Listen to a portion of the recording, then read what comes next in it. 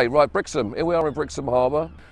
If you look over there, you can see all the smaller boats coming in, the day haulers, which are the smaller boats in Brixham Harbour. You've got two classes. The big class, the ones that go away for 8 or 9 days at a time. And basically, if they fish away from Brixham, they land their fish wherever they work, and it comes back to Brixham on a lorry and sold in Brixham. This port is known as the mother port of fishing, because there was an awful lot of boats, the old boats, the sailing trawlers, which you see, which in Brixham you've got Leader, Provident, Pilgrim and Vigilance. That's the four big ones that work from here at the moment. And there are some smaller ones which come from Cornwall, i.e. the Iris and Our Daddy. They're luggers, which is a different class of boat. But even now, the modern equivalent has still come to Brixham to fish in the wintertime. So it's a connection that's never been broken. Brixham Sailing Trawlers, at one point, this particular harbour, there was 4 boat yards, and these boat yards produced boats that opened up all of the North Sea.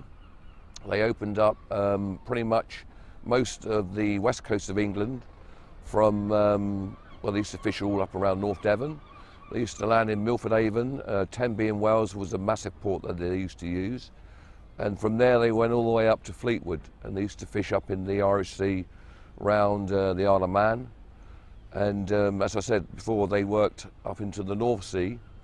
And what happened was, because the North Sea at that particular time was run or being fished by a lot smaller boats, and these boats, the Brixham trawlers, were very, very famous, very, very good sea boats. They could go further away and stay at sea longer.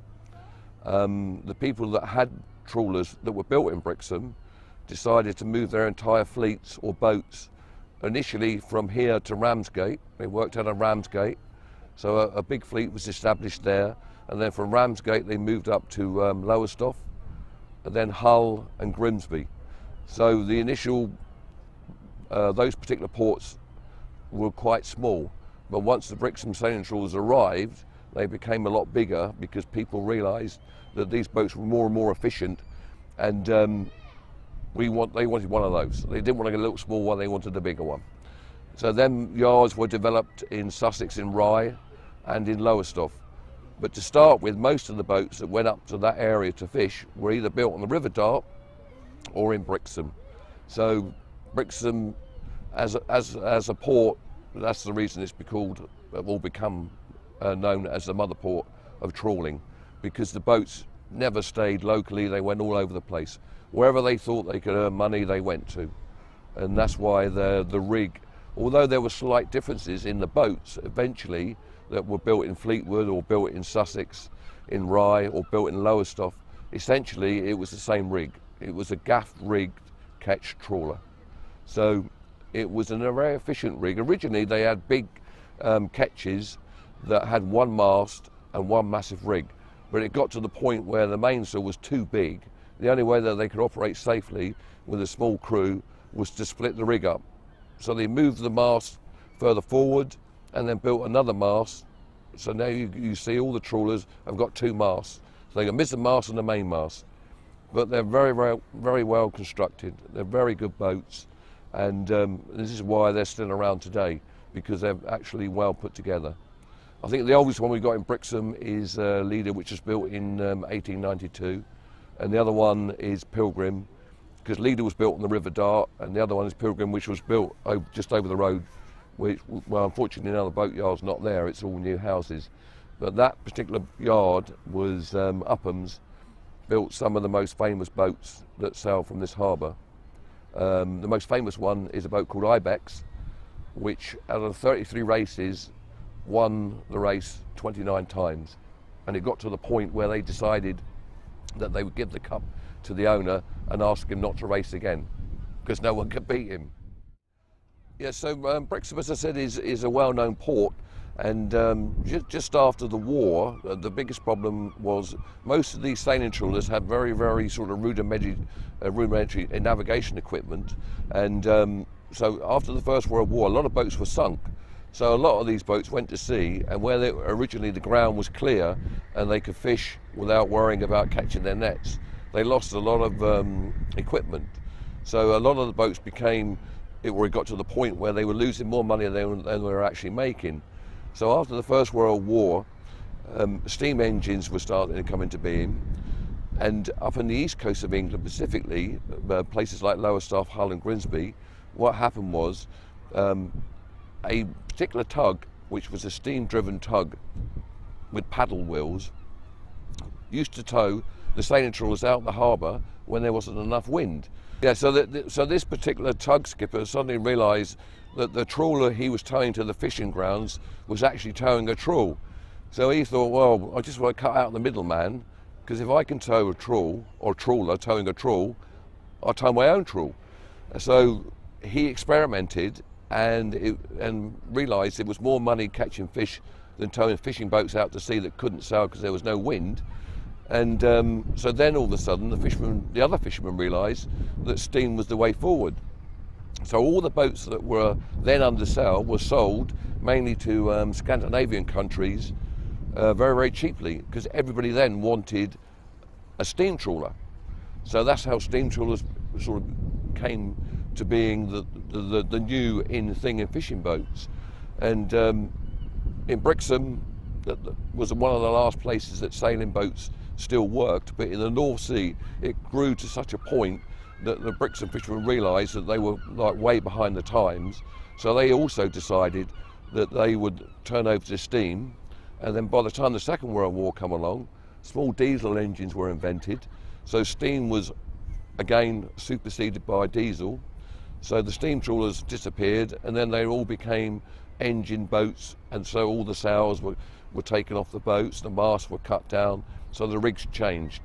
And in Brixham specifically, in the sort of after the war, the Second World War, 40s and 50s, there were a lot of boats that came from Belgium, Holland and France to escape the Germans that were based in Brixham, and they liked the place and decided to stay. So all their boats essentially had diesel engines. So by that time, everything had changed over to diesel engines. And the method of fishing had changed slightly, because whereas the older boats had one beam trawl, someone developed a designer net called an otter trawl, which meant that they could tow a bigger trawl on a smaller boat, which was controlled by two wooden boards. As the boat went through the water pressure kept the net open, and they could do a lot more on a smaller boat. So Brixham during the sort of 50s and 60s had smaller boats, and then at some point during the early 70s, the first beam trawler arrived in Brixham, the first modern beam trawler, which you see now. And that essentially one came from Belgium and the others came from Holland. So these boats then got better and better and better, and bigger and bigger and bigger, more efficient. Instead of towing one trawl, they used two trawls.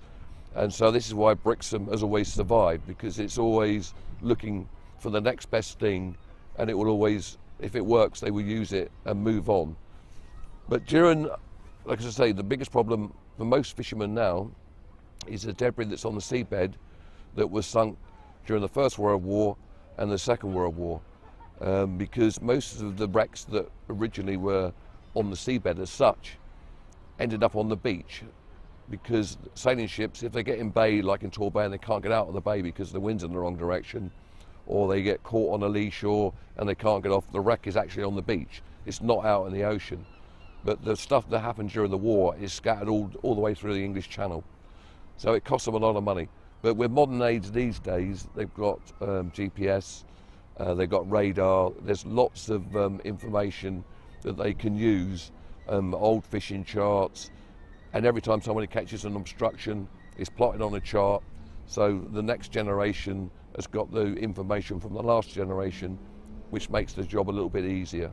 Right, the new so-called heritage race in Brixham, originally, as I said, there were a lot of sailing trawlers that used to race for various cups. They went back a hell of a long way. And the last race, the last original race, if you like, was raced probably 70 odd years ago. And one day I was a guest up in Brixham Yacht Club, and I saw a cup in there which was given to the fishermen by the King of England, King George V. And it said on this cup, Perpetual Challenge Cup, to be raced for by ketch-rigged Brixham Sailing Trawlers over 40 tonnes. And I asked the Commodore then, who was the Commodore, I said, why is the Cup in the yacht club? And he said, well, there's no more sailing trawlers around, so we use it for modern yacht racing. And so I said, well, I know that Provident is in Salcombe, and another Brixham trawler, Leader, is at the moment based in Scotland, but it will come back to be based on the River Dart. So as far as I was concerned, two boats make a race. So I spoke to the Commodore and I said, look, if I can get boats back to race for this Cup, are you prepared to let us use it? And he said, yeah, because he said that's what it was for. So this now is probably, I think it was 97 that we restarted the first heritage race, and it's now grown that we've got our own fleet of boats back. Historically, Prince Charles has actually presented the Cup to Pilgrim, who won it 1 year. So it's growing and growing and growing, which is really, really good, because we've now got Brixham's original heritage back from all these old sailing boats that landed their fish, that all the facilities you see in this harbour were paid for by those boats that caught the fish. There is a modern equivalent of the heritage race, which is the modern trawlers you now see, but that is a separate race. But they still race for cups that were given by various people in the town over the years. You know, so the historic connection has not been lost. And at the end of the day, it's nice to have the original boats that used to work out this harbour.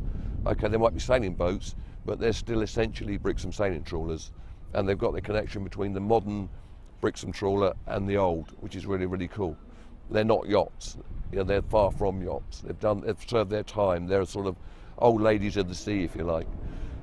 And as I say, if you look around Brixham, you will see the symbol of a Brixham Sailing Trawler on many, many businesses. There's gas house, there's dentist shops, there's the tourist information. So, and even worldwide, you will see the symbol of a Brixham Sailing Trawler. Me, as a fisherman, well, I started fishing a long time ago. My family's been fishing for a long, long time. My son is a fisherman, and essentially it hasn't changed that much, the job out there. The boat has obviously changed, but we're still doing the same job. We're still trying to catch fish. And we're using 2 beam trawls instead of 1, where they used 1 beam trawl originally.